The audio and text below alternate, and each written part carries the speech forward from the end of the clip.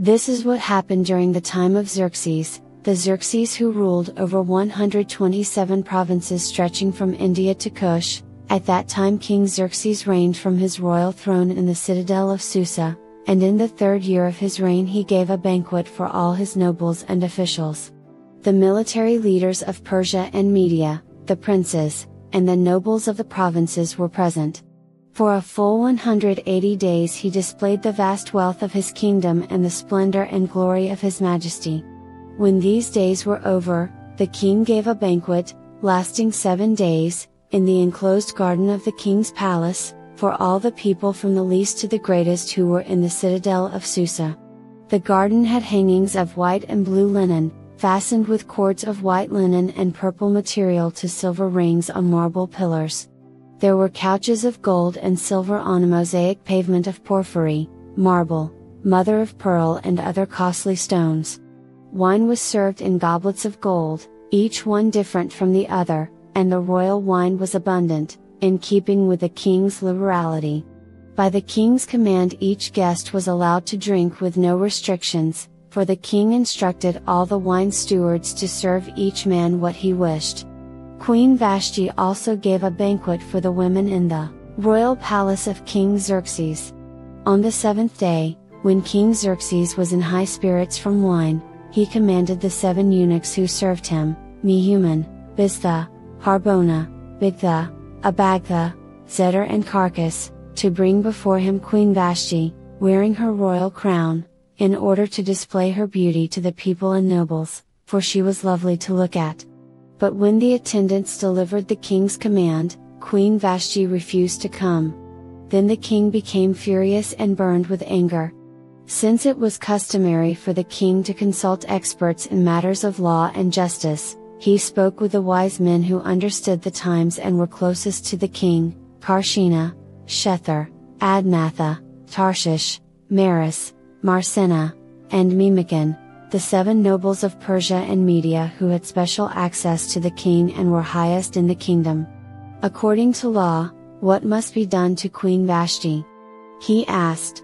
She has not obeyed the command of King Xerxes that the eunuchs have taken to her. Then Memucan replied in the presence of the king and the nobles, Queen Vashti has done wrong, not only against the king but also against all the nobles and the peoples of all the provinces of King Xerxes. For the queen's conduct will become known to all the women, and so they will despise their husbands and say, King Xerxes commanded Queen Vashti to be brought before him, but she would not come. This very day the Persian and Median women of the nobility who have heard about the queen's conduct will respond to all the king's nobles in the same way. There will be no end of disrespect and discord. Therefore, if it pleases the king, let him issue a royal decree and let it be written in the laws of Persia and Media, which cannot be repealed, that Vashti is never again to enter the presence of King Xerxes. Also let the king give her royal position to someone else who is better than she. Then when the king's edict is proclaimed throughout all his vast realm, all the women will respect their husbands, from the least to the greatest. The king and his nobles were pleased with this advice, so the king did as Memucan proposed. He sent dispatches to all parts of the kingdom, to each province, in its own script and to each people in their own language, proclaiming that every man should be ruler over his own household, using his native tongue. Later when King Xerxes' fury had subsided, he remembered Vashti and what she had done and what he had decreed about her. Then the king's personal attendants proposed, let a search be made for beautiful young virgins for the king. Let the king appoint commissioners in every province of his realm to bring all these beautiful young women into the harem at the citadel of Susa. Let them be placed under the care of Hegai, the king's eunuch, who is in charge of the women, and let beauty treatments be given to them. Then let the young woman who pleases the king be queen instead of Vashti. This advice appealed to the king, and he followed it. Now there was in the citadel of Susa a Jew of the tribe of Benjamin, named Mordecai, son of Yair, the son of Shimei, the son of Kish, who had been carried into exile from Jerusalem by Nebuchadnezzar king of Babylon, among those taken captive with Jehoiakim king of Judah. Mordecai had a cousin named Hadassah, whom he had brought up because she had neither father nor mother. This young woman, who was also known as Esther, had a lovely figure and was beautiful. Mordecai had taken her as his own daughter when her father and mother died. When the king's order and edict had been proclaimed, many young women were brought to the citadel of Susa and put under the care of Hegai.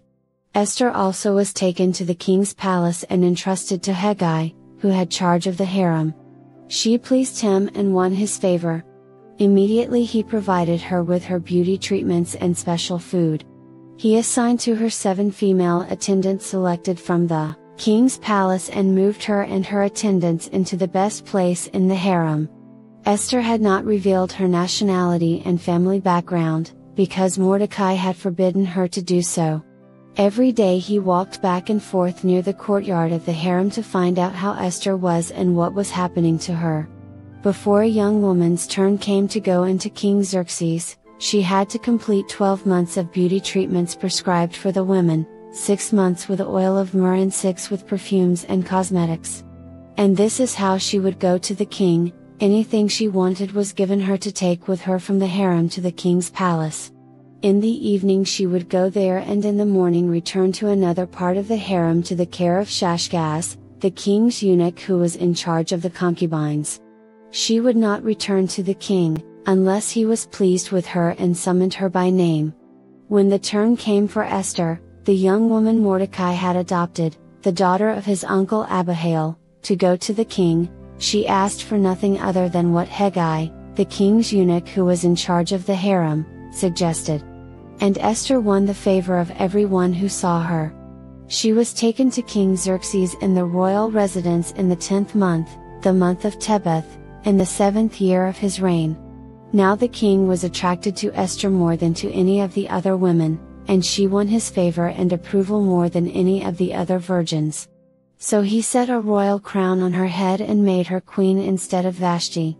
And the king gave a great banquet, Esther's banquet, for all his nobles and officials. He proclaimed a holiday throughout the provinces and distributed gifts with royal liberality. When the virgins were assembled a second time, Mordecai was sitting at the king's gate. But Esther had kept secret her family background and nationality just as Mordecai had told her to do, for she continued to follow Mordecai's instructions as she had done when he was bringing her up. During the time Mordecai was sitting at the king's gate, Bigthana and Teresh, 2 of the king's officers who guarded the doorway, became angry and conspired to assassinate King Xerxes. But Mordecai found out about the plot and told Queen Esther, who in turn reported it to the king, giving credit to Mordecai. And when the report was investigated and found to be true, the 2 officials were impaled on poles. All this was recorded in the book of the annals in the presence of the king. After these events, King Xerxes honored Haman son of Hammedatha, the Agagite, elevating him and giving him a seat of honor higher than that of all the other nobles. All the royal officials at the king's gate knelt down and paid honor to Haman, for the king had commanded this concerning him. But Mordecai would not kneel down or pay him honor. Then the royal officials at the king's gate asked Mordecai, "Why do you disobey the king's command?" Day after day they spoke to him but he refused to comply. Therefore they told Haman about it to see whether Mordecai's behavior would be tolerated, for he had told them he was a Jew.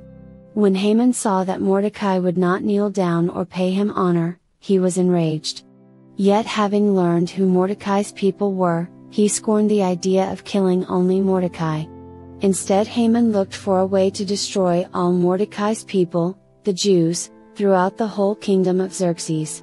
In the 12th year of King Xerxes, in the 1st month, the month of Nisan, the pure, that is, the lot, was cast in the presence of Haman to select a day and month. And the lot fell on the 12th month, the month of Adar. Then Haman said to King Xerxes, "There is a certain people dispersed among the peoples in all the provinces of your kingdom who keep themselves separate. Their customs are different from those of all other people, and they do not obey the king's laws. It is not in the king's best interest to tolerate them. If it pleases the king, let a decree be issued to destroy them, and I will give 10,000 talents of silver to the king's administrators for the royal treasury. So the king took his signet ring from his finger and gave it to Haman son of Hammedatha, the Agagite, the enemy of the Jews. Keep the money, the king said to Haman, and do with the people as you please. Then on the 13th day of the first month the royal secretaries were summoned. They wrote out in the script of each province and in the language of each people all Haman's orders to the king's satraps, the governors of the various provinces and the nobles of the various peoples. These were written in the name of King Xerxes himself and sealed with his own ring. Dispatches were sent by couriers to all the king's provinces with the order to destroy, kill and annihilate all the Jews, young and old, women and children, on a single day, the 13th day of the 12th month, the month of Adar, and to plunder their goods. A copy of the text of the edict was to be issued as law in every province and made known to the people of every nationality so they would be ready for that day. The couriers went out, spurred on by the king's command, and the edict was issued in the citadel of Susa. The king and Haman sat down to drink, but the city of Susa was bewildered. When Mordecai learned of all that had been done, he tore his clothes, put on sackcloth and ashes, and went out into the city, wailing loudly and bitterly. But he went only as far as the king's gate, because no one clothed in sackcloth was allowed to enter it. In every province to which the edict and order of the king came, there was great mourning among the Jews, with fasting, weeping and wailing. Many lay in sackcloth and ashes. When Esther's eunuchs and female attendants came and told her about Mordecai, she was in great distress. She sent clothes for him to put on instead of his sackcloth, but he would not accept them. Then Esther summoned Hathach, one of the king's eunuchs assigned to attend her, and ordered him to find out what was troubling Mordecai and why. So Hathach went out to Mordecai in the open square of the city in front of the king's gate. Mordecai told him everything that had happened to him, including the exact amount of money Haman had promised to pay into the royal treasury for the destruction of the Jews. He also gave him a copy of the text of the edict for their annihilation, which had been published in Susa, to show to Esther and explain it to her, and he told him to instruct her to go into the king's presence to beg for mercy and plead with him for her people. Hathach went back and reported to Esther what Mordecai had said. Then she instructed him to say to Mordecai, "All the king's officials and the people of the royal provinces know that for any man or woman who approaches the king in the inner court without being summoned, the king has but one law, that they be put to death unless the king extends the gold scepter to them and spares their lives. But 30 days have passed since I was called to go to the king." When Esther's words were reported to Mordecai, he sent back this answer: "Do not think that because you are in the king's house you alone of all the Jews will escape. For if you remain silent at this time, relief and deliverance for the Jews will arise from another place, but you and your father's family will perish. And who knows but that you have come to your royal position for such a time as this?" Then Esther sent this reply to Mordecai: "Go, gather together all the Jews who are in Susa, and fast for me. Do not eat or drink for 3 days, night or day. I and my attendants will fast as you do. When this is done, I will go to the king, even though it is against the law. And if I perish, I perish." So Mordecai went away and carried out all of Esther's instructions. On the 3rd day Esther put on her royal robes and stood in the inner court of the palace, in front of the king's hall. The king was sitting on his royal throne in the hall, facing the entrance. When he saw Queen Esther standing in the court, he was pleased with her and held out to her the gold scepter that was in his hand. So Esther approached and touched the tip of the scepter. Then the king asked, "What is it, Queen Esther? What is your request? Even up to half the kingdom, it will be given you." "If it pleases the king," replied Esther, "let the king, together with Haman, come today to a banquet I have prepared for him." "Bring Haman at once," the king said, "so that we may do what Esther asks." So the king and Haman went to the banquet Esther had prepared. As they were drinking wine, the king again asked Esther, "Now what is your petition? It will be given you. And what is your request? Even up to half the kingdom, it will be granted." Esther replied, "My petition and my request is this: if the king regards me with favor and if it pleases the king to grant my petition and fulfill my request, let the king and Haman come tomorrow to the banquet I will prepare for them. Then I will answer the king's question." Haman went out that day happy and in high spirits. But when he saw Mordecai at the king's gate and observed that he neither rose nor showed fear in his presence, he was filled with rage against Mordecai. Nevertheless, Haman restrained himself and went home. Calling together his friends and Zeresh, his wife, Haman boasted to them about his vast wealth, his many sons, and all the ways the king had honored him and how he had elevated him above the other nobles and officials. "And that's not all," Haman added. "I'm the only person Queen Esther invited to accompany the king to the banquet she gave. And she has invited me along, with the king tomorrow. But all this gives me no satisfaction as long as I see that Jew Mordecai sitting at the king's gate." His wife Zeresh and all his friends said to him, "Have a pole set up, reaching to a height of 50 cubits, and ask the king in the morning to have Mordecai impaled on it. Then go with the king to the banquet and enjoy yourself." This suggestion delighted Haman, and he had the pole set up. That night the king could not sleep, so he ordered the book of the Chronicles, the record of his reign, to be brought in and read to him. It was found recorded there that Mordecai had exposed Bigthana and Teresh, two of the king's officers who guarded the doorway, who had conspired to assassinate King Xerxes. "What honor and recognition has Mordecai received for this?" the king asked. "Nothing has been done for him," his attendants answered. The king said, "Who is in the court?" Now Haman had just entered the outer court of the palace to speak to the king about impaling Mordecai on the pole he had set up for him. His attendants answered, "Haman is standing in the court. Bring him in," the king ordered. When Haman entered, the king asked him, "What should be done for the man the king delights to honor?" Now Haman thought to himself, "Who is there that the king would rather honor than me?" So he answered the king, "For the man the king delights to honor, have them bring a royal robe the king has worn and a horse the king has ridden, one with a royal crest placed on its head. Then let the robe and horse be entrusted to one of the king's most noble princes. Let them robe the man the king delights to honor, and lead him on the horse through the city streets, proclaiming before him, 'This is what is done for the man the king delights to honor.'" "Go at once," the king commanded Haman.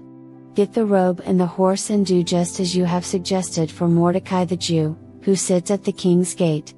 Do not neglect anything you have recommended." So Haman got the robe and the horse. He robed Mordecai, and led him on horseback through the city streets, proclaiming before him, "This is what is done for the man the king delights to honor." Afterward Mordecai returned to the king's gate.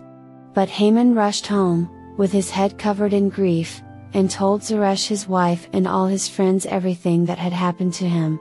His advisers and his wife Zeresh said to him, "Since Mordecai, before whom your downfall has started, is of Jewish origin, you cannot stand against him, you will surely come to ruin." While they were still talking with him, the king's eunuchs arrived and hurried Haman away to the banquet Esther had prepared.